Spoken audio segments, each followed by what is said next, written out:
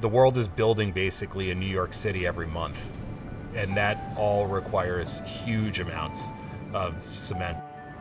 After water, concrete is the most consumed substance on Earth. It's cheap, and it can take any form that you want it to take.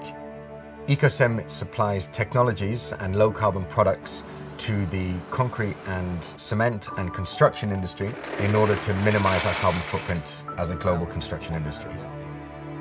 The dirty secret of the industry is that it's highly polluting in terms of CO2 emissions. For every ton of cement we produce, there's almost a ton of CO2 that's emitted to the atmosphere.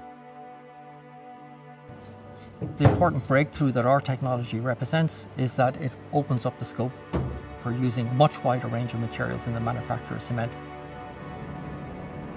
Slag is what you get left over when you're making iron. It's a waste product, and so we buy it off the steel industry and we use it to reduce the carbon emissions from the cement industry.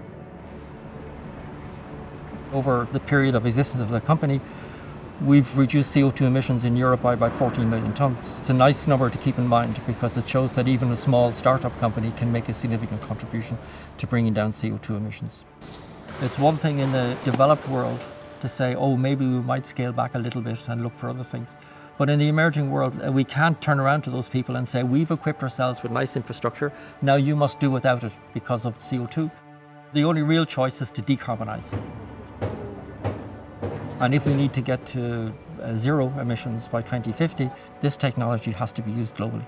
And that is absolutely essential